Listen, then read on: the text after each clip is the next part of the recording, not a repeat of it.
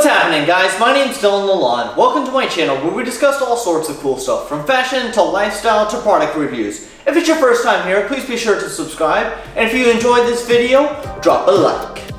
So as you can see here, I have a couple of pairs of sunglasses. These are all from the brand Krewe, and they are actually one of my all-around favorite sunglass brands. So for today's video, I thought I'd do a little review and just talk a little bit about them.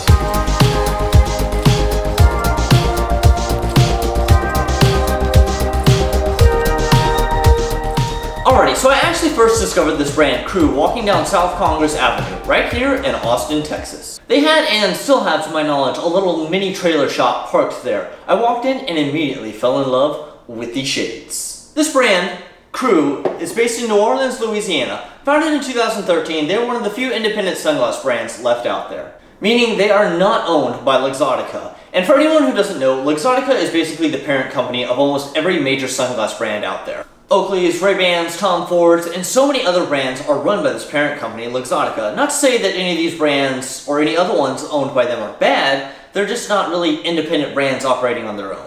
And that's one of the many things that I love about Krewe. I really like supporting smaller, independent brands, especially when they have great products, which brings us to these dope shades. The first pair here, the St. Louis model, I believe is their most popular, and honestly, it's easy to see why. The bridge here is super unique.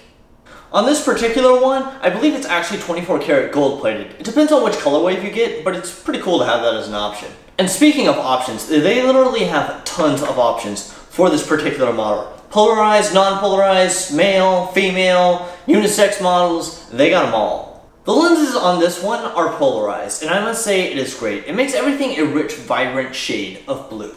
It's definitely on the high side of the scale in terms of quality of the polarization. But, polarization. That is a big word. Moving on, let's take a look at these bad boys. So these are a little bit more of a basic option in their lineup, but what makes this pair special is the custom acetate. So Krewe actually custom makes all their own acetate, which just goes to show you the amount of effort that they pour into their products. Also, the fact that they control the process means they can make whatever patterns and colors they want, and they sure do.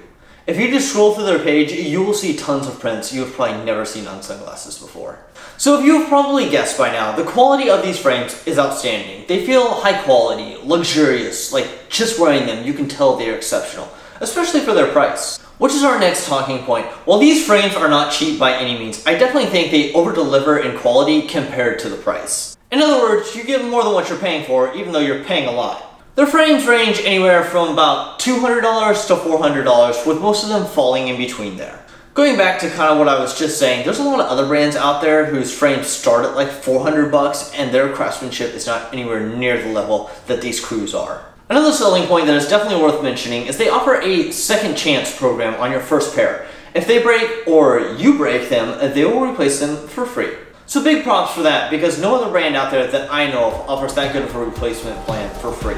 And I think that is where I'm going to wrap this video up. If you're looking for an awesome pair of sunglasses that stands out from everything else and you're willing to spend a little bit of cash, I highly recommend this brand. Not sponsored or anything, they are honestly just one of my favorite sunglass brands. Truth be told, I kind of try to steer clear of their website because I always just end up getting sunglass fever looking at it. But anyways, don't forget to drop me one of these.